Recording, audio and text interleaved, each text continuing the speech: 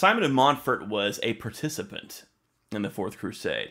However, he refuses to continue being involved in the Fourth Crusade when they decide to attack a Christian city, because he believes this is a diversion from the proper vow of the Crusade, which is to liberate the Holy Land. So he won't participate in the Fourth Crusade beyond that. And it's kind of interesting because later on he's going to end up leading the Albigensian Crusade, which is kind of the first internal crusade within Christendom.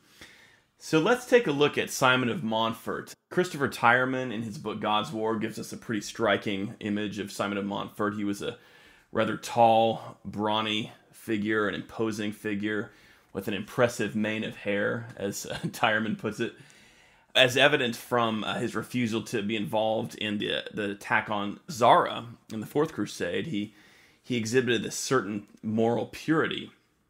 He also was a rather impressive military commander, as we're going to get into here.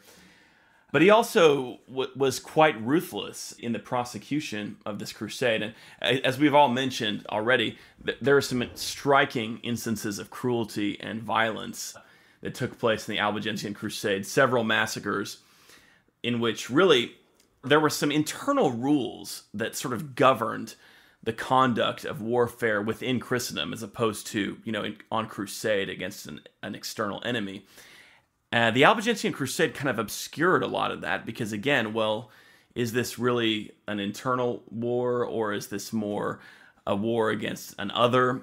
It was kind of both at once, and some really brutal things happened. So, Paul, I know Simon of Montfort is a favorite of yours, so I'm going to let you kind of talk about him. What do you think of Simon of Montfort, and what can we say about his leadership in the Albigensian Crusade?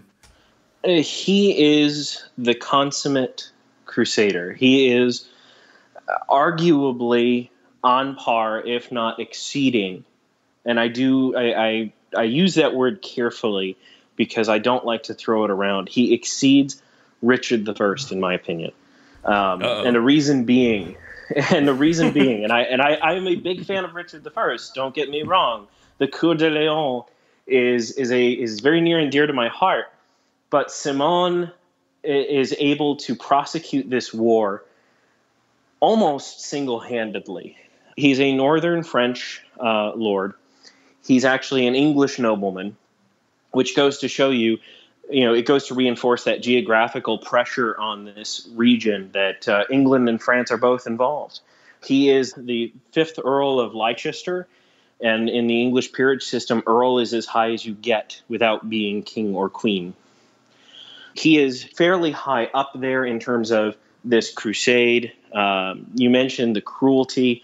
He is a man who has absolutely no qualms about doing the job. There's a quote from the massacre at Béziers that is sometimes, I've seen it misattributed to him. It's certainly not him saying it. There's no evidence whatsoever that he actually said it. But it's the spirit of this crusade that is kill them all, God will know his own. That was actually the Cistercian papal legate who said that. I can't recall his name, but did he actually say that, or is that he actually did say that? Okay. He actually did. It was in a letter to Innocent III, if I remember correctly. And it was one of those. Probably one of the most striking things ever said by a cleric in the Middle Ages, but it's also one of those reasons why you never ever piss off a Cistercian. Oh man, yeah.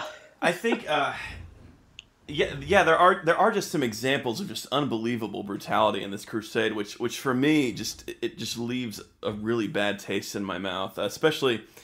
And I may be a little biased too at this point because the last book I read several books recently about the Albigensian Crusade, and the most recent one I read was the Song of the Cathar Wars, which is a poem written in the beautiful language of the Languedoc from essentially a southern French perspective, and Simon of Montfort is very much the villain of that poem. But anyway, continue on with do you have more to say about Simon of Montfort, Paul? I was just going to point out one of the unique features, and we'll probably get more into this later on, And one of the reasons why I give him the credit of exceeding Richard I by prosecuting this crusade almost by himself is because this was in the heartland of Christendom. This is Christendom's eldest daughter. This is France. Right. It's not a very big journey to get to southern France from any of the major crusading kingdoms. It's not a big deal. These people aren't contracting ships from the Venetians. They're not traveling for years over 7, 8, 9, 10 kingdoms just to get to the Byzantine Empire so that they can then get down into the Holy Land. These are people who can, feasibly speaking, march an army down there within the course of a week or two. They can get down there with their entire baggage supply and be set up a month after leaving home, ready to besiege a city.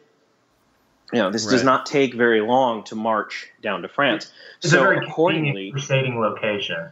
It really is. If you're going to go on crusade, you might as well do it in your neighbor's backyard. And I think, and I think this comes to a very important point, which I think you're getting at, Paul, which is that the Albigensian Crusade kind of becomes sort of a easy destination for people looking to pick up an indulgence, right? Absolutely, it does. When the Pope offers indulgences, it goes along with, of course, the same the language of being pilgrims to the Holy Land and all of this. But these people don't stay. They come down and they take vows for 40-day periods at a time. They are literally battling for just over a month, and then they turn around and leave. So Simon de Montfort, like Richard, Richard I is over in the Holy Land, and I'm going to keep drawing this parallel throughout this discussion. Richard I's men don't have anywhere to go until Richard leaves. Right. They're not going anywhere until the king leaves. Because they're stuck there. They're not. It's not the next county over. Simon de Montfort is there with people who are literally coming from the next county over, from Auvergne, from from the Duchy of Gascony, from Aquitaine, from Perigord, from Limoges. These people are coming into Toulouse, staying for a month, and then fighting in maybe a battle or two, and then leaving. And he has an army that is fluid, and that's just unheard of at this point in time. And something that I don't know if we've touched on it or not, I can't remember. But in this southern area, and it does lead into the brutality aspect. We also have to deal with large armies of mercenary soldiers. Who are? Oh yes, yeah, that is an important issue. That would because of the lack of military obligations in this region, everybody was hiring mercenaries, and so this, even before the Albigensian Crusade, this region was kind of lawless and violent in a lot of respects because there were so many mercenary groups running around. It is, right, and that absolutely, and that tradition never dies in this area. Much later on, in fact, one of the first cases that I know of stolen identity actually takes place in the Languedoc region because a guy just gets up and runs off and becomes a mercenary, and then somebody else comes back and takes his place and pretends to be him. Mm-hmm. And that's in the 16th century, much later on.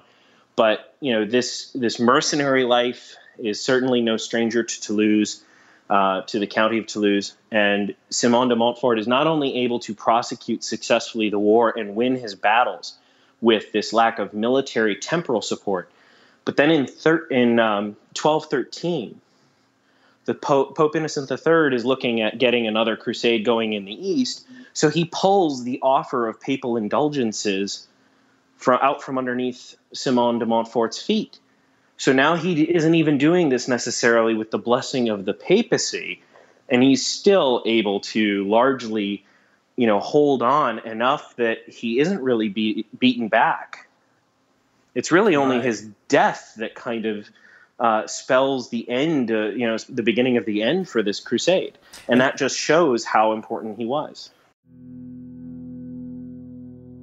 Thanks for watching. This channel posts a new video or podcast every Monday. My historical novel, Why Does the Heathen Rage?, is available now on Amazon. Click on the link in the info box below the video to get your copy. Also, check out the Real Crusades History blog at realcrusadeshistory.com, where Dr. Helena Schroeder posts a weekly article on Crusades history.